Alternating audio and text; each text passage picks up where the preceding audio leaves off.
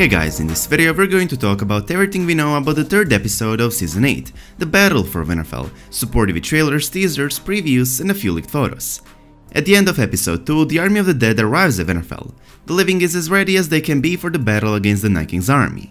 They made as much weapons out of dragonglass as they could, and pretty much all defenses are made out of dragonglass as well, from anti-cavalry to anti-climbing defenses on the walls. Main portion of the living armies are outside Winterfell, from the Dothraki to the Unsullied and the Knights of the Vale, with Brienne, Podrick and Jorah waiting for the Night King's army to attack. We already knew that the big battle for Winterfell is set to take place in Season 8, and it's been confirmed to take place in the third episode of the final season, by an actor who plays the Night King, Vladimir Ferdig. Even though Winterfell was not the first castle to get destroyed on his way south, the Night King finally arrived, and the next thing we'll see is an epic battle for Winterfell. Ferdig let the news slip during a fan convention in Hungary.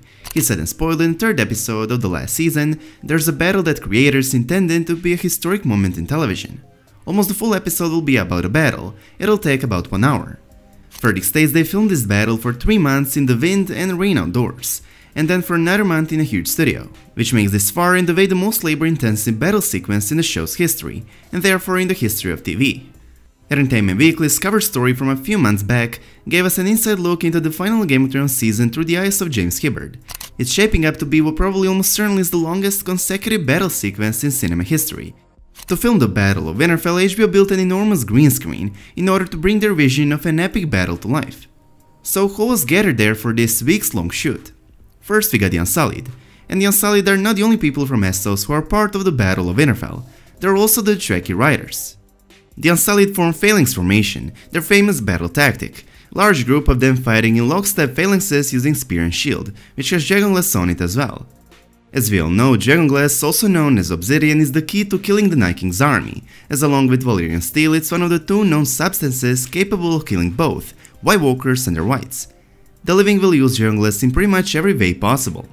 With this formation, they once defeated an army that was approximately 7 times bigger in numbers. Let's hope they are still as good. Here above the Unsullied in top left corner you can see 2 dragons in the sky. It's Rhaegal and Drogon, and on them are Jon and Dany. They will fly out to the near hill to overlook the battlements and wait for the Night King to come for Bran. Bran is the Night King's target, and as we learned from the War Council meeting, the plan is to wait for the Night King to show up at the Godswood. Theon will be protecting Bran, and from the preview we can tell there will be a lot of action going on. Bran's line from the trailer, "Everything you did brought you where you are now, where you belong home," is probably to Theon before the battle takes place. Even Jon at some point will fight in the Godswood later on. The Dothraki and the Unsullied will be in the middle, while the Northerners and the Knights of the Vale will be protecting flanks. Brienne is commanding left flank, beside her Jaime and combined forces of the Knights of the Vale and Northerners. How do I know they're on the left flank? We know it from the War Council meeting that the combined forces of the Northerners and the Knights of the Vale are protecting left flank. And also there's a bunch of trebuchets. Davos will be on the walls of Winterfell, signalizing others when it is the right time to light the trench, and he'll probably take command of the archers on the walls as well. From leaked photos we know that multiple people will wield flaming swords in the battle against the dead. Out of all the characters we know, Beric Dondarrion is one of the most closely associated with the flaming sword, and he is the one we see wielding it in the trailer. Seems like Dondarrion shared a trick with a few people. Next to Beric we see the Hound in the midst of a battle for Winterfell against White Walkers. Beric is ready, but the Hound is terrified and in fear of all the fire around him. Winterfell is on fire, there are flaming swords around him and probably flaming arrows flying all around. However, I also think this is going to be a moment the Hound will finally defeat his fear of fire and actually be of some help for the Starks. The good news about this battle is that we'll finally see much more of direwolves. That's right, not only Ghost but probably of Nymeria as well. Ghost will have a fair amount of screen time, and will most definitely fight at this battle. Or you'll see him again, Bauer told the Huffington Post. He has a fair amount of screen time in Season 8, he does show up. As a matter of fact, I think we already saw Ghost in the official trailer, although many people disagree that it's actually him in the background. Anyways, the Night King is coming, but Winterfell and the living will be ready. Winterfell now has a dug trench all around it, and everyone wields dragonglass weapons and shields. The Battle for Winterfell will without a doubt be the greatest battle sequence in the television history. This battle is directed by Miguel Sapochnik, the guy behind some of the best episodes of Game of Thrones, like Hardhome, Winds of Winter and Battle of the Bastards. Talking about this huge battle for Winterfell, it's brutal, said star Peter Dinklage Tyrion Lannister. It makes the Battle of the Bastards look like a theme park.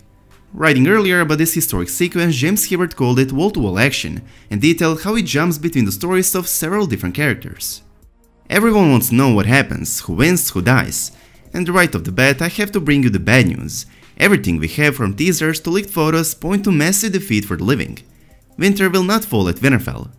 This was teased by Winterfell teaser, in which we see Stark's ancestral home in ruins and abandoned with the Night King entering through its gates. This battle will be a huge defeat for the living. From leaked photos we can tell Winterfell is on fire, the Night King has won. There's a possibility that the Night King uses some kind of magic, or even his undead dragon Viserion to burn down Winterfell, but I actually think it's the living who burns it down, either on purpose or it catches on fire by itself, from all the fire they use to kill whites. If it's on purpose, then I can definitely see Jon using Rhaegal to burn down Winterfell after they're forced to retreat. Why would Jon burn down his home? Well, if they lost, it means there's tens of thousands corpses laying inside and outside Winterfell. You know what happens to those who died. They become part of the Night King's armies, and the living cannot allow those numbers to get any higher. So after they lose most of their armies, the living will probably make a decision to retreat and run, and they're going to have to burn Winterfell to make sure the army of the dead doesn't grow. This was foreshadowed by Ed when he told to Jon and Sam, last man left, burn the rest of us. I believe the crypts of Winterfell will play a huge role during this fight, and it's going to help either the living or the dead tremendously. In case you don't know, there are hidden passageways built so the Lords of Winterfell could escape in emergency, and Maester Luwin actually offered Theon to use it to escape Winterfell and join the Night's Watch when Ramsay came. If the living are the ones who will use it, then they will use it to escape after defeat, but if it's the Night King who uses it, then he will use it to attack Winterfell from inside, while at the same time attacking from outside. If the Night King uses it, then it would also confirm a popular theory of him being a Stark, because remember, those hidden passages were built for the Stark Lords, and if he was a Stark, then he knows about his secret passage.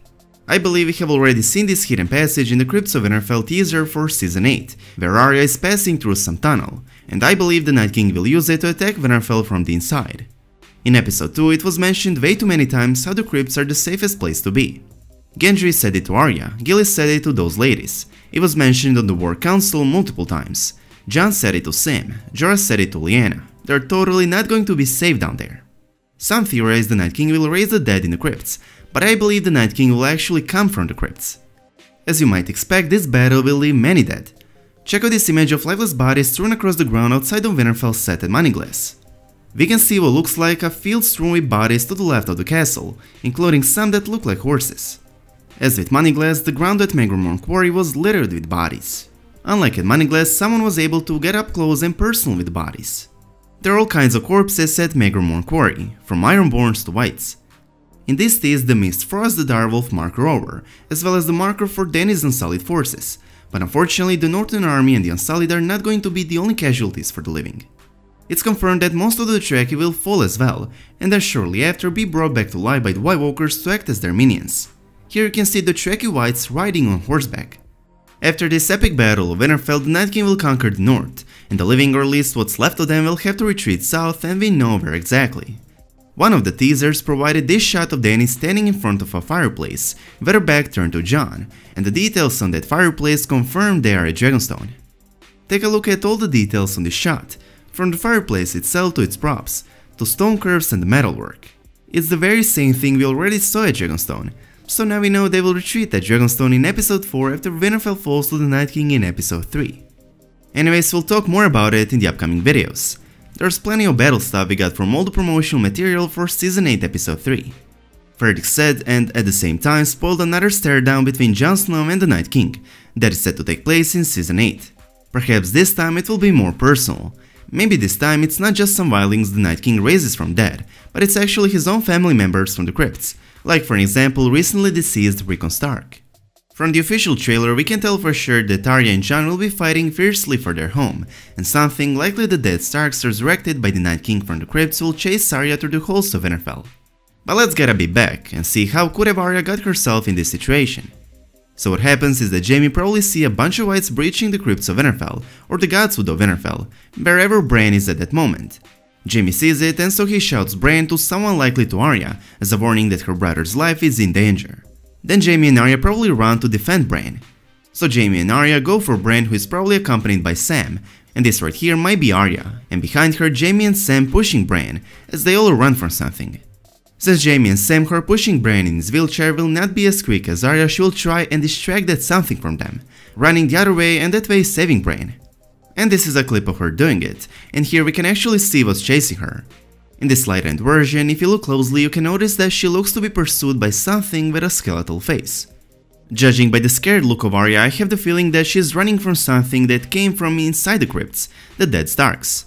Keep in mind that Arya does not fear death. She'd stand and fight anyone or anything. Arya would not be afraid of Whites or White Walkers, as she's actually fighting those in the trailer. She would not run from them, especially since she's holding a knife made out of dragonglass, which kills them. I think the one chasing her, or at least one among them, is her brother Rickon, who died at the Battle of the Bastards and was buried in the crypts below Winterfell. Arya sees undead Rickon, she cries and is not able to fight him, so she runs. All I hope and expect to see in this battle for Winterfell is Jon and Arya fight alongside their direwolves Ghost and Nymeria, and the direwolves don't actually end up sacrificing themselves for their masters, although they most likely will.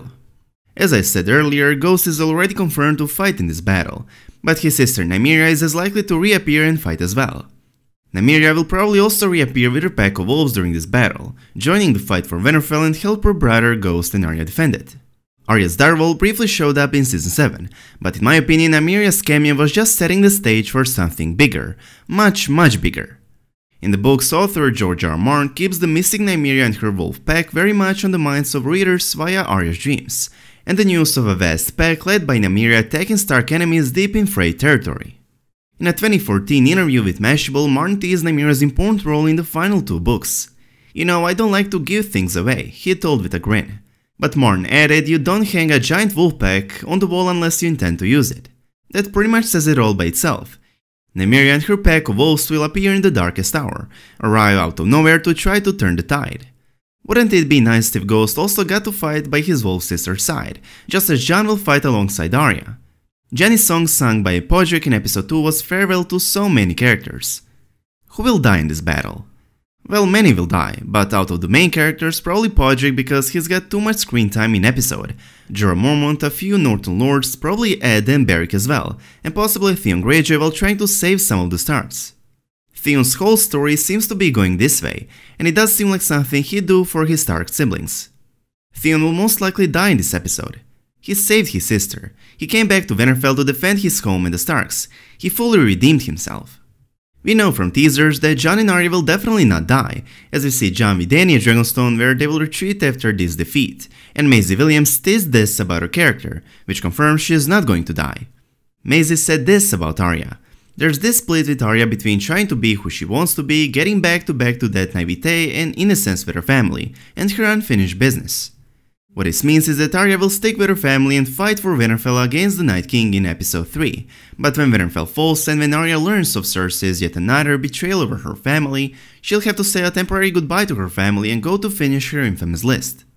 Arya will go on her mission and she will likely be accompanied by the Hound. There's a high possibility that Arya will travel to King's Landing to put an end to Cersei, or at least to try. As of other Starks, I don't think Sansa or Bran will die. Jaime and Arya will save Bran, and all 3 will likely survive. Someone might sacrifice his or her life to save Sansa, with the most likely candidates being Theon and Brienne. Long story short, Arya and Jon are confirmed not to die, but it's also safe to say that none of the Starks are going to die in this battle for their home. Episode 3 will end exactly how we expect, with the living retreating south.